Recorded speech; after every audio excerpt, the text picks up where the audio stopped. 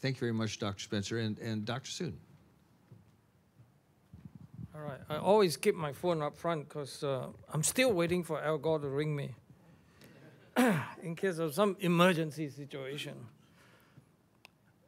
My slide, please. By the way, my name is Willie Soon, and I'm extremely lucky in the sense that my presentation is based on contribution of this chapter in this book, chapter 2.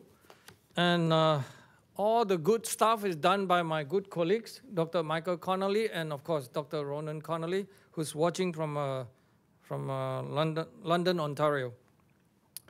In any case, let me move to the next slide. Yeah, indeed, there are 13 chapters in this thing. So please read this particular chapter, and then in case I run too fast, in case you cannot see the slide at the bottom, since the arrangement is not ideal, please contact me at willie@ceres, CERES-sign.com, so you can get the slide if you want to. Let's start with IPCC, obviously. I do want to let you in on this two key secret, right? The temperature record they use, it just ain't so. It's contaminated by urban heat island effect, as Roy has just sort of show you, hint at it. I'll provide more details. The second part is, of course, is basically my whole career was based on studying the sun. And the estimate of the solar activity by the UN IPCC report, and by direct implication, the US EPA CO2 Endangerment Findings, it's all corrupted. It's all really cherry-picking to in the worst possible way. And I'll show you, of course, the details. UN IPCC, what it is? It started in 1988, obviously, and then it has a very specific mandate. So we can't blame IPCC for saying a lot of this sort of thing, politicizing things, you know. They're saying that they want to provide government with all levels with scientific information they can use to develop climate policy. It's fine, seems to be very, very reasonable. But the problem is they don't tell you what happened if you have scientific evidence that goes against this carbon dioxide driving everything, right? Basically the CO2 control knob in the Earth climate system that you can adjust up and down. I mean, the idea is that if it's globe too warm, you reduce CO2, then it get cool. If it's like maybe too cold, we increase the CO2, right? In case you want to melt all the ice sheet, Greenland ice sheet, you know, I'll go say you just add more CO2, you melt all the ice sheets. It's extremely difficult to melt ice sheets with carbon dioxide, believe me. Then IPCC report has been published since 1990. The last one was 2021, AR6, Assessment Report 6. And then for all of you who are interested, they are not going away anytime soon. So the next report will be coming out in 2027 and 2029. And then my job here, of course, the iconic statement from IPCC and so on and so forth, our US global change research, is basically saying that the observed global warming since 1950s is mostly all man-made, right? And clearly that this is a very interesting statement that I think that is unsupportable, okay? And we'll show you the evidence how. The first question is that global. What does it mean to have a global temperature?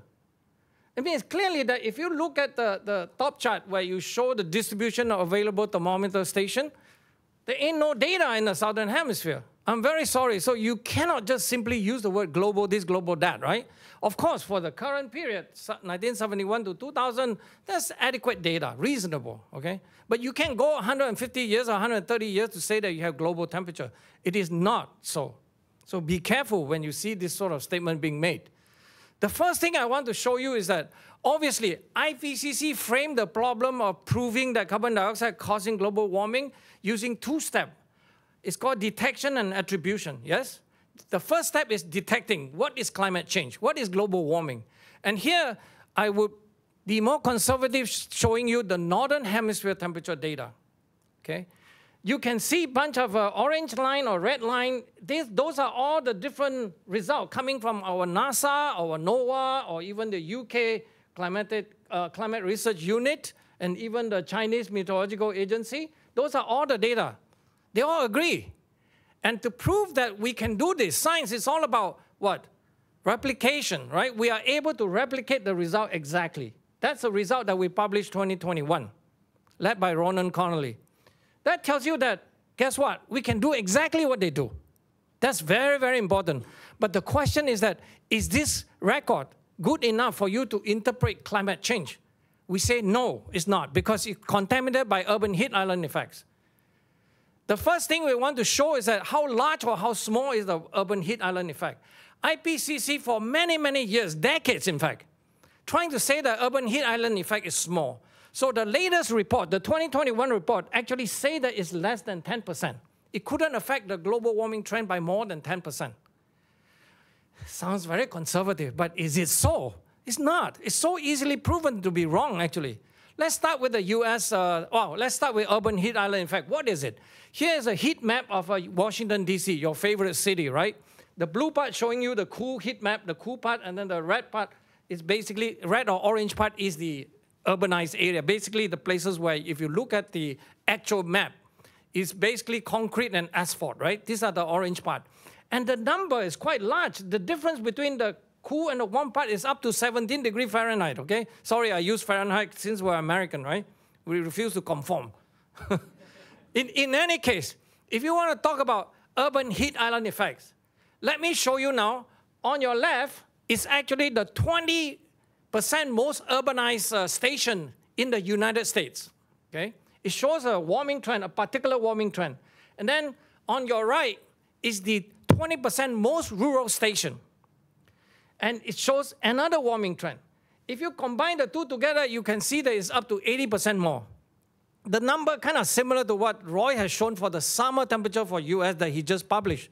Actually, it's a very, very good paper, and I recommend everybody to read Roy's paper as well. But these are results that is showing you beyond doubt. It's not 10%. It's very large. So this urban heat island effect really contaminated, and US do have the best temperature record for the world, okay? So now, let me summarize for you. So what do you do next? So our idea is very simple. Why don't we start by using only rural station? And that's shown at the bottom of the right-hand side, right? Bottom panel. The top panel is the same result for the urban and rural station together. But we smooth the data now by 11-year filter so you can see the long-term changes. And the bottom one, you can see that it's a very different character.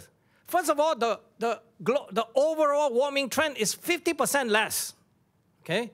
It's basically 0.3 divided by 0.6, 50% less than the one has the urban station included, okay? That tells you, and plus, the key thing is actually the character of the changes. It has warming, cooling, more rather than just strictly warming as implied by rising carbon dioxide, right? So these are stuff that we have published, and to show you how reasonable the rural-only station, we actually compare with, let's say, the sea surface temperature, which will not be contaminated by urban heat island, right? And then even the tree-ring proxy, and then from glacial length estimate, these are showing reasonable agreement. That tells you that something is quite interesting to talk about this rural-only station, okay? And what's next? What's next will be the attribution process. What does IPCC do? Attribution meaning that, okay, we want to find, if we have a climate change, what are the causal factors, right? So IPCC will talk about basically the anthropogenic factor, namely the rising carbon dioxide, methane, nitrous oxide, so on and so forth. And then you also have so-called natural forcing, which includes solar and volcano, right? And you can see how well IPCC present the case for the man-made factors, the 11 smoking guns. Essentially, they included bin counting. They count everything, including contrails and stuff that you don't even know what exists, actually. Whereas for the sun and volcano, you can see. The sun is on your far right. If you guys can see this, it's basically nothing. Magic, really. But in some sense, I want to prove to you that this is how weak the science is. They think that they can keep doing things like this. Unfortunately, it just ain't so, okay? So our question is that could they have underestimated the role of science? Sure, yeah, it is. In fact, this is what IPCC is doing.